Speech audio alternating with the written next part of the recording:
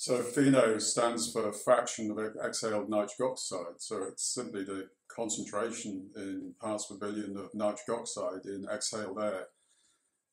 Nitric oxide is released by the cells that line the airway. And that release is to some extent under the control of IL-13. Now, IL-13 is a cytokine that's intimately involved in type 2 immune responses. So when there's IL-13 activity in the airway, there's increased nitric oxide production, which you can detect by measuring it in exhaled air. So a normal FeNO is under 25 parts per billion, and a reading of above 50 parts per billion is really very suggestive of type 2 airway inflammation. And this type 2 airway inflammation is a critically important treatable trait in patients with airways disease.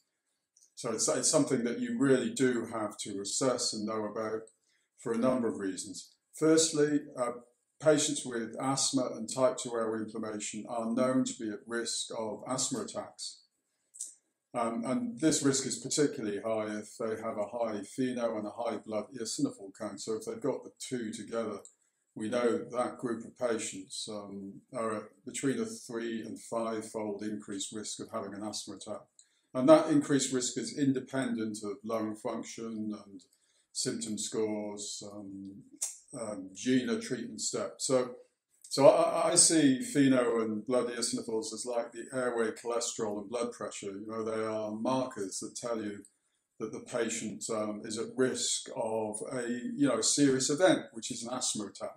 But this risk is modifiable with treatment. So we know that you can reduce the risk down to very low levels with appropriate treatment, whether it's inhaled steroids in a patient with mild asthma, or biologic treatment with anti-IL-5 or anti-IL-4/13 in patients with more severe asthma. So FeNO identifies a crucially important treatable trait, and it's absolutely essential that it's assessed in patients with asthma.